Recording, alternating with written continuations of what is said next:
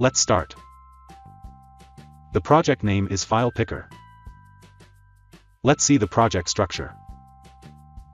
At the app level, build.gradle file, set up the view binding like this. Here we have the main activity.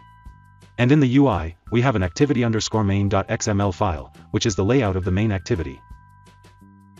Let's see the UI. In the activity_main.xml file, we have a button, pick a file, and a text view that shows the result. Let's see the Kotlin code now. These are the imports. This is the main activity. This is how we set up the view binding. In the onCreate function, when the button is clicked, we call the showFileChooser function.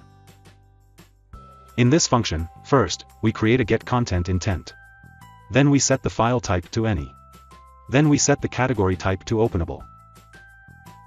Then we call the startActivityForResult function and call the createChooser function, where we pass the intent, a title, and a request code 100. This step opens an app chooser which lets the user choose an app that can complete this file picking task.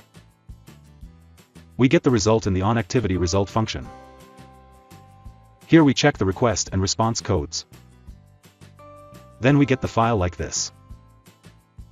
Finally, we show the file name and its path in the text view. Let's run the app.